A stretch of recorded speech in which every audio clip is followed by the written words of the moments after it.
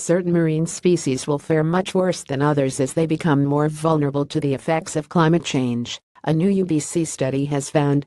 After analyzing the biological characteristics of 1,074 marine fish and shellfish, the study identified 294 species that are most at risk due to climate change by 2050. Species most at risk include the eastern Australian salmon, yellowbar angelfish, tule shad, sole surgeonfish and spotted grouper.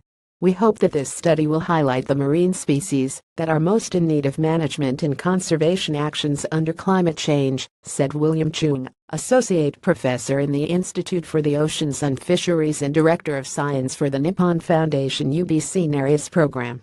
As part of the study, UBC researchers created a database that examines the long-term vulnerability of marine species that are important to fisheries around the world. The database was developed with an approach that uses fuzzy logic to combine information about the biological sensitivity of these species to environmental changes as well as their projected exposure to changes in the ocean including temperature and oxygen and acidity levels. How susceptible are Atlantic cod to climate change compared to skipjack tuna? How about smaller fishes such as anchovy and pilchard? Asked Chung. We know that some characteristics of the species make them more sensitive and less resilient to climate change.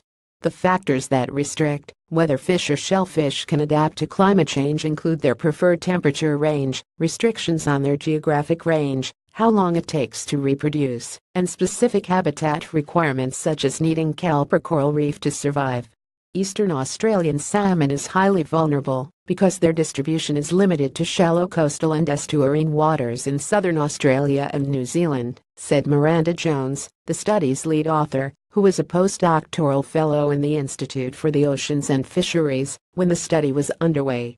The species lives in habitats that are exposed to large changes in ocean conditions and have limited scope to avoid these changes. In Canada, sockeye salmon, along with the alewife, Pacific bonito, and sharks such as the porbeagle and thresher, are identified as at risk to climate change impacts. In contrast, some species such as the Pacific sandab, blue crab and Pacific sandlins have less vulnerable biological characteristics and live in areas that are relatively less affected by climate change.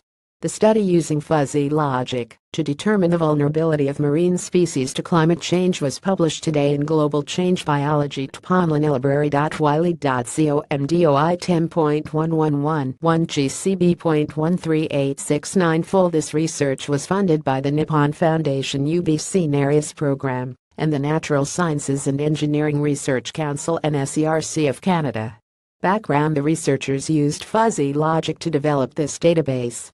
Fuzzy logic allows reasoning and drawing conclusions based on the best available expert and scientific knowledge, even with incomplete or uncertain information. Such fuzzy logic approaches have been applied to study marine biodiversity conservation and fisheries management. About the Nippon Foundation of NARIES program. The NARIES program, a collaboration between the Nippon Foundation and the Institute for the Oceans and Fisheries at the University of British Columbia, has engaged in innovative, interdisciplinary ocean research since its inception in 2011. The program is currently a global partnership of 20 leading marine science institutes with the aim of undertaking research that advances our comprehensive understandings of the global ocean systems across the natural and social sciences, from oceanography and marine ecology to fisheries economics and impacts on coastal communities. Visit narusprogram.org for more information. Disclaimer: Oz and Eureka Alert are not responsible for the accuracy of news releases posted to Eureka Alert by contributing institutions, or for the use of any information through the Eureka Alert system.